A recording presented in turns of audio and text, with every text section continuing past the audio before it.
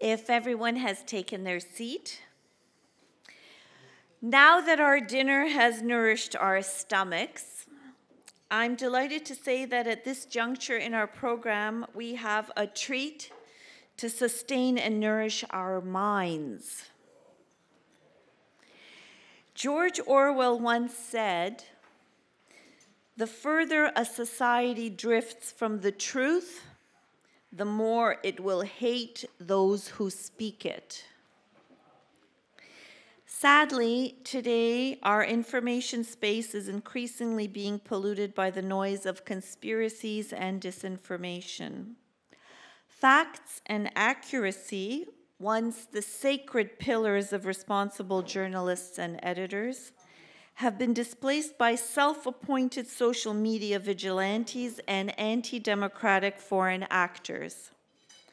Now more than ever, books and the writers that produce them have a vital role to play in protecting truth, facts, and our democratic society. That's why we are thrilled to welcome our next guest. With over 240,000 followers on Twitter, US-born Canadian journalist Diane Francis calls herself an anti-stupidity activist.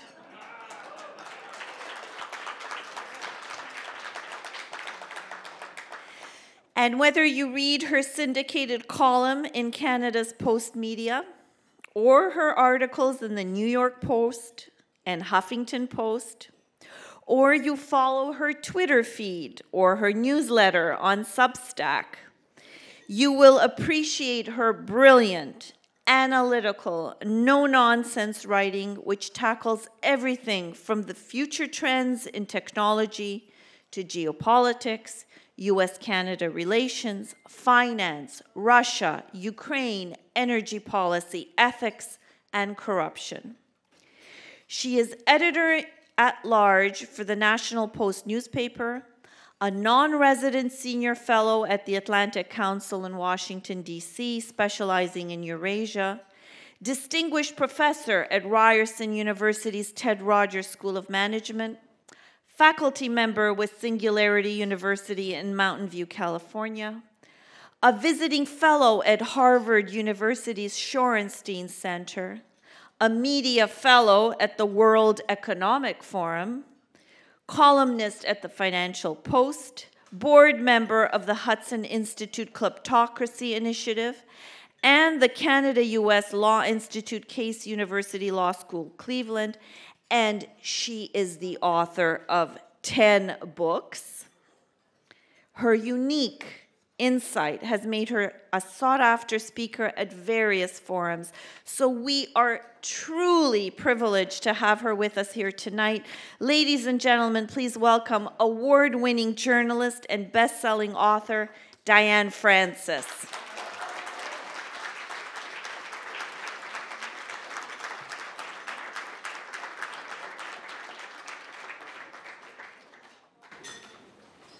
That was a heck of an introduction. Thank you. I've had a bit of red wine, so just telling you that ahead. I'm not going to go off the rails, but I may ramble a bit. I really welcome the chance to do this. I did not ever hear of Stanley Peterson. God bless him. What a guy. That's amazing. He's done something really important, and you're doing something really important on his behalf. So I think that's great. Got a party going on out there. It's okay, never stop. Okay.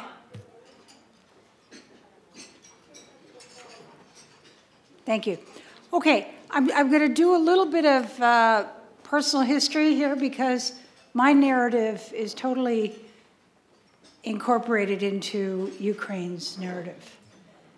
I'm not Ukrainian. I did an Ancestry.com test and discovered I was 12% from that region, and I think I know who it was. It was a great-grandfather. who never, said where he was from, because you just didn't do that, I guess, if you were concerned about it.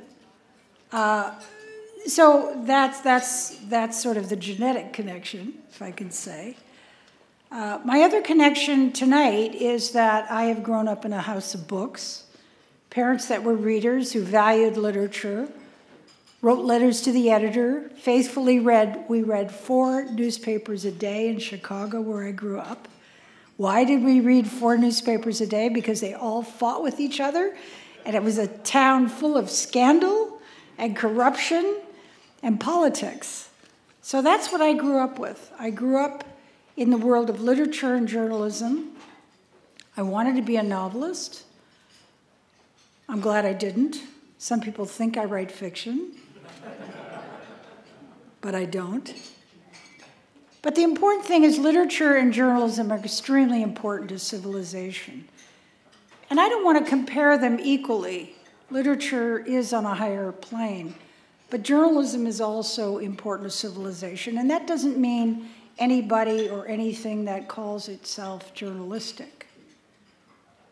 What I mean by journalism is reporting, witness, transparency, accuracy, courage.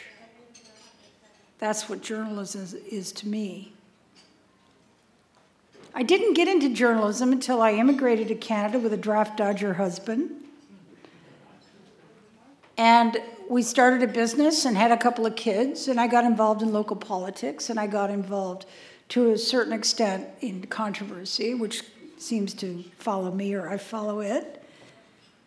And so I was offered a job at a local newspaper in Brampton, and they offered me the job of being a reporter, general reporter. So I did police, courts, cops, I did features, I did humor, I covered speeches, the whole thing. And, you find out very quickly when you're writing things for public consumption that you have to be very careful about what you do, that people lobby you to get into the paper, to tell lies if they can convince you, or to mislead you, or to cover up, and so on. So I always reverted to the moral compass that I learned in Chicago, where I grew up. And there was a very famous journalist called H.L. Mencken.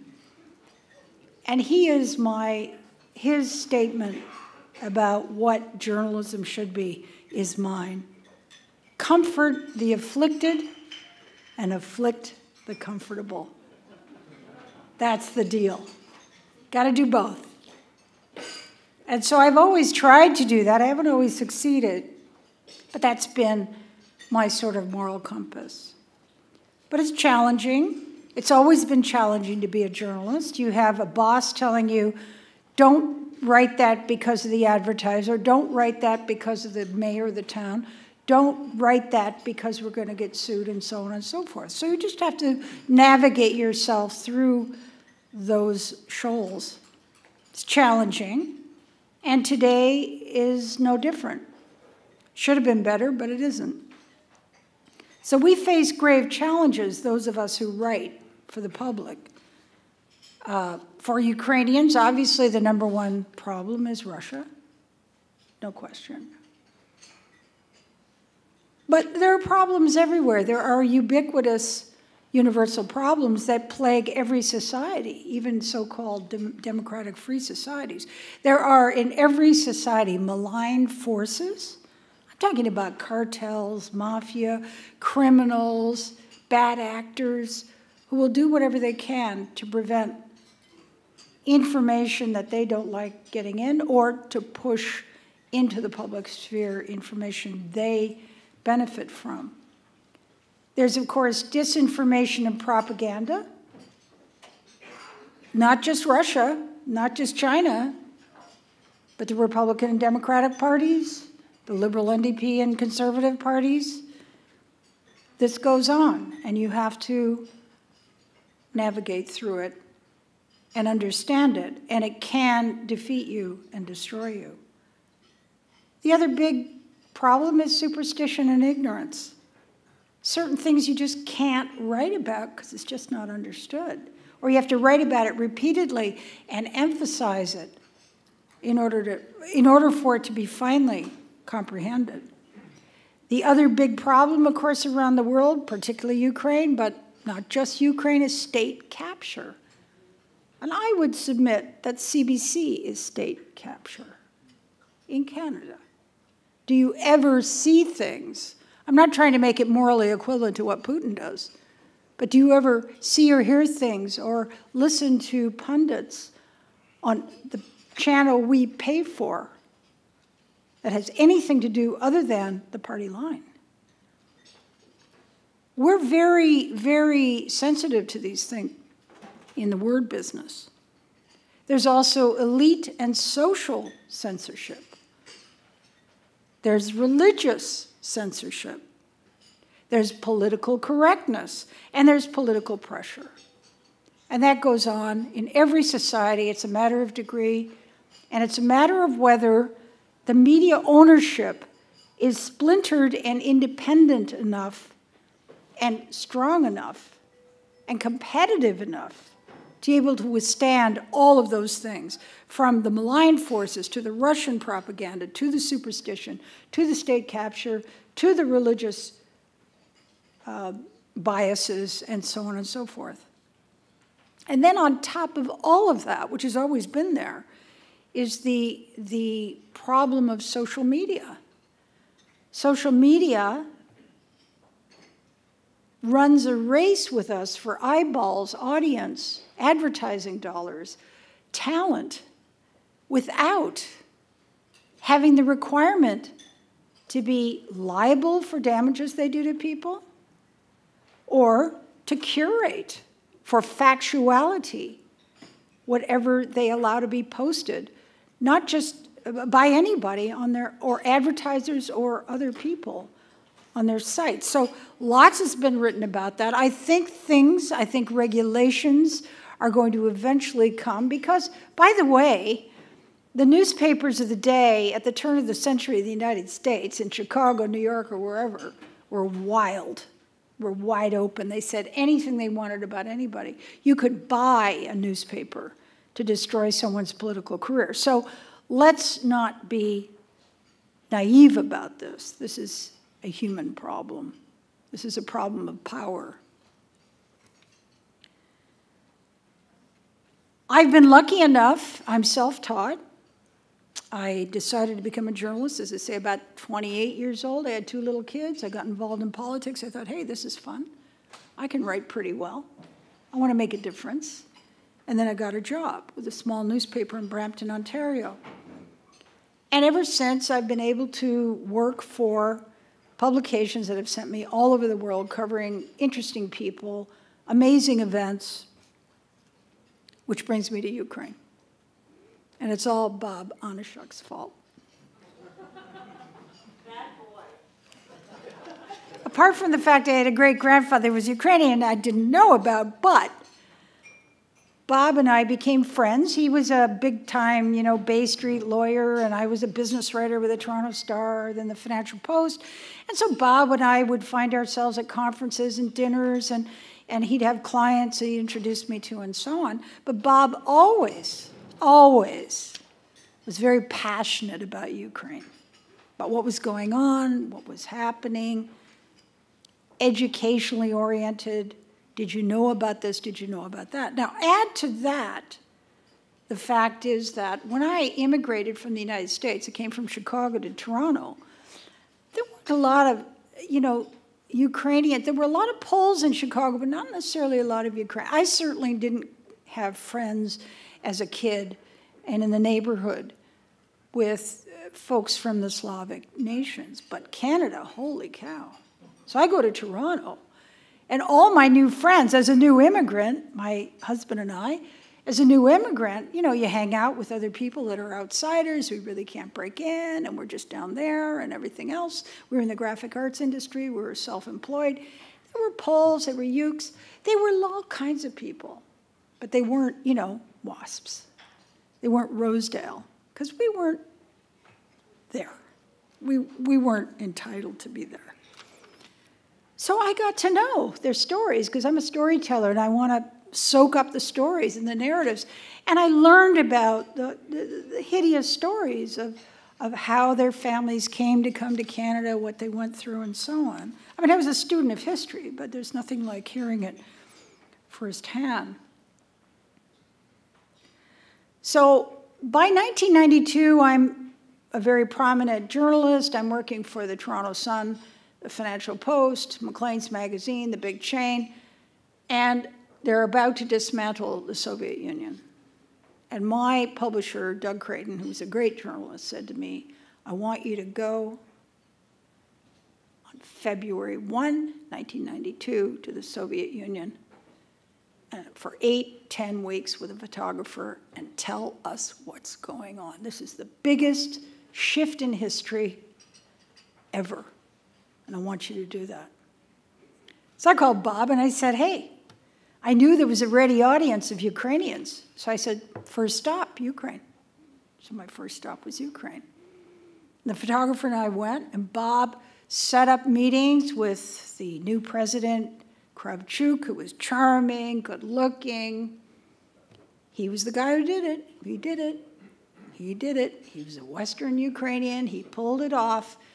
And I remember talking years later to an advisor, a former advisor, Ilyanarov, who was an advisor to Putin. And I said, what did you think? Why was it allowed to leave? And he said, oh, well, everybody knew.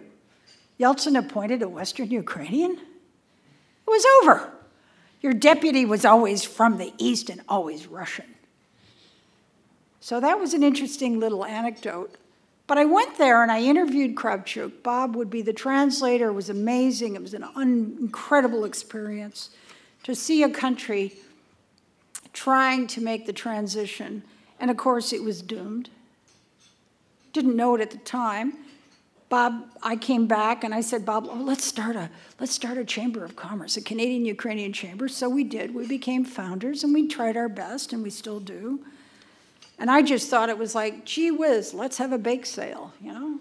Let's do her. They're nice folks. Let's make this work. Well, we know.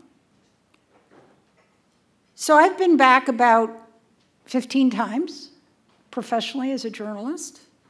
Maybe a bit of a record for a North American journalist. Mr. Kravchuk was lovely, charming, I think a good guy.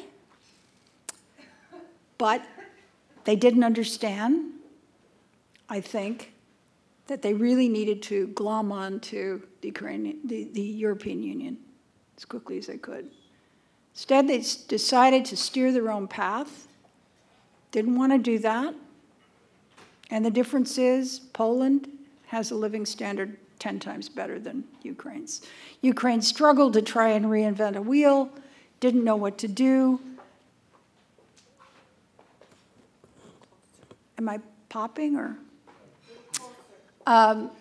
Didn't know what to do, didn't realize it should have joined, you know, a path to membership as the satellites did, didn't realize a lot of things.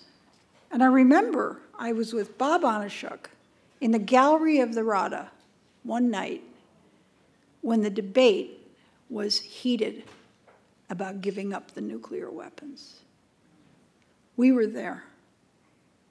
Don't think I really comprehended the importance of that. Bob, I think, did. And then we met and huddled with various groups trying to decide, oh my God, let's do this. And Clinton was putting pressure like crazy on Ukraine and Kazakhstan and Belarus. And we all know how that turned out. It's what we have now. That's what happened. I'm not sure they could have sustained their nuclearization, the cost structure and so on, but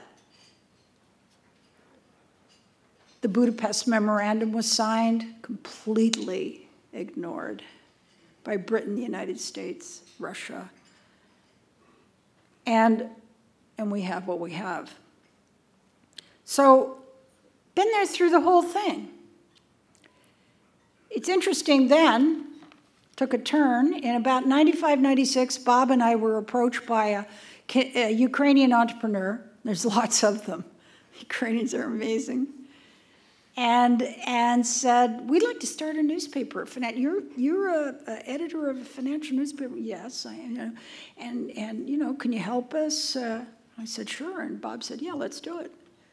So Bob actually flew to London, because I was part of the Financial Times Pearson Group media empire. They owned the Financial Post at the time in Canada. And they agreed, and I couldn't go, but he went there, I introduced him, and he negotiated a deal which the Financial Times never gave before or since, which was to give the complete feed of all the stock market and bond quotes on a regular basis to this new little newspaper in Kyiv called Finance. And that, of course, was the backbone of starting a newspaper. It was a financial newspaper. And journalists were hired, and our publisher got office space and everything else. I'm not sure exactly the timeline, but probably 8 months later, I got a call, as Bob did, from our publisher, and he said they just came into the newsroom with baseball bats and nearly beat the editor to death in front of everybody. Everybody's left. They've taken the presses. It's over.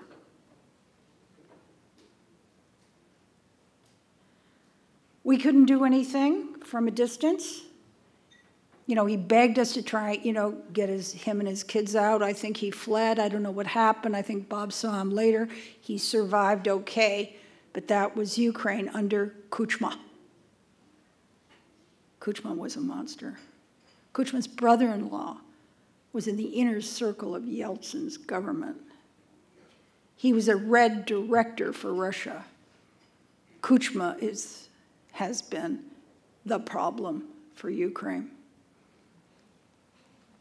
And then, of course, he shows up negotiating Minsk on behalf of Ukraine, which is a terrible document. So, frankly, after that happened, and then journalists started to disappear under Kuchma. Disappear. Gungardza was found beheaded, prominent television journalist. And I said, you know what? I'm out of here. I'm not going there for a while. So I didn't. And then what brought me back was the Orange Revolution, which was exciting and important. And of course, the significance of the Orange and the revolutions of dignity in Ukraine is that you probably, as Ukrainians, don't understand. Ukraine has the only civil society of any scale that could have and did stand up to the Soviet system, who was part of the Soviet system. Kazakhs didn't. Nobody else did. Belarusians didn't. And so hit the streets, overthrew the election of Yanukovych, only to get that bugger back again through slippage, through the incompetence of Yushchenko and Tymoshenko and corruption and all the rest of it. Now we're at 2014. It's an amazing historical event. Again, civil society rises up and says, we don't want to join them. We want to be Western, and this is what we're going to do. Withstands the force, withstands the whole thing, and pulls it off. But the most amazing thing that happened was after Yanukovych fled. And that was, and I liken it to the importance of the Dunkirk evacuation, that a whole group of people, 6,000 soldiers is all they were left with. I mean, Yanukovych decimated the Ukrainian military to make way for the invasion. But when the invasion started, you know, I mean, housewives, nurses, IT guys did crowdfunding to raise money to repair old tanks. It was unbelievable. They stopped the second biggest military the world has ever known in history, where they stopped it. That's something to be proud of. It's too bad it had to happen, but it's amazing. I'll do it again. Because Ukrainians know who they are. And they're going to defend it. And so, you know, another wonderful interview I had as a reporter was in 2015 with a young guy who had a nickname Mally, and he had joined a militia. He was 15 years old when I interviewed him in a Kyiv hospital bed in August 2015. It's a year after the invasion. And I said, "What's your story?" And he said, "I watched the revolution in Kyiv on television, and then I saw the Russians invade my country." He said, "I went to my grandfather and said, 'Can I have your hunting rifle?' And then he went to his mother and said, 'I'm going to the front.' And she said, 'You have to protect yourself. Let me buy you a piece of brass.' And they taped it to his chest, and he took the train, and he served in a militia. And this was not unusual. This is incredible. These are incredible stories. And that's the heroism and the courage of Ukraine. So where are we now?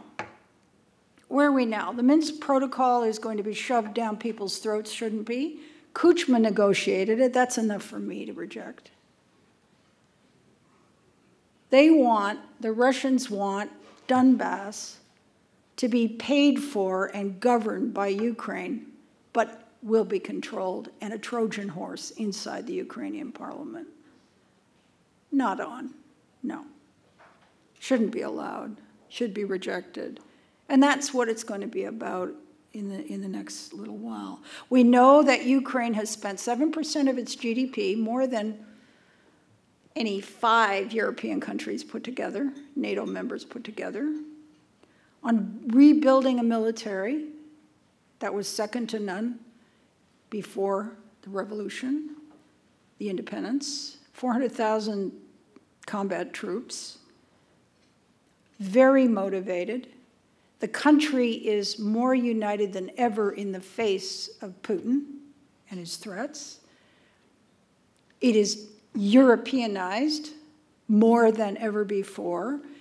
Polls are now saying we want to join NATO. Whether that happens or not, it doesn't matter. They're a de facto member of NATO.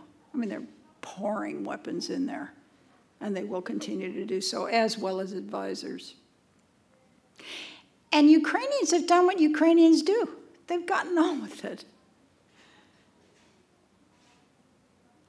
I mean, I've spent a lot of time there, and as a business writer, I started to realize how incredibly, well, as a Canadian with a lot of Ukrainian friends, I realized how Ukrainians punch way above their weight in everything: science, business, entrepreneurship. And that is exactly what Ukrainians have done in that country.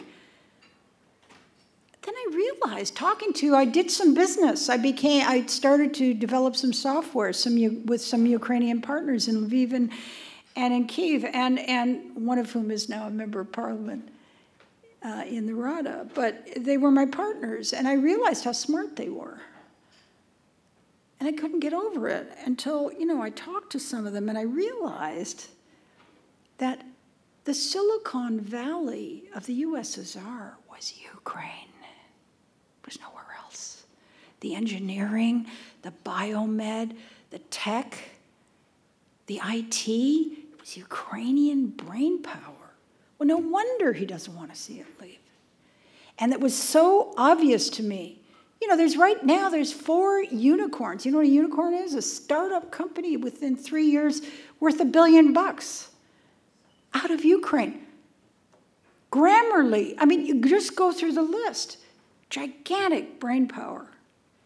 And the minute visas were allowed for Ukrainians into Europe, there's like 5 million Ukrainians working there now, sending remittances back home. People building houses for their grandparents and buying sheep and little farmland and whatever. This is the talented part of the USSR, the only talented part, in my opinion. So where are we now? Where we are now. We are now, the bully is getting desperate, and that's not a good thing. But Putin's behavior has united Europe to the extent Europe can be united. It's united the US Congress towards sanctions. And I want to also say something that, as a journalist, may not mean that much to you, but is very significant. 5 years ago, nobody knew where Ukraine was, how to spell it, and how big it was. Okay? They do now. Thank you, Vlad. And frankly,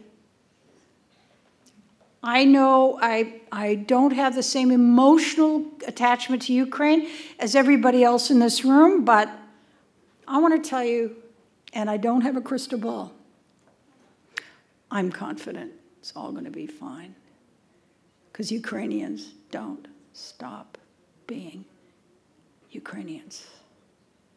And Putin is not going to last forever.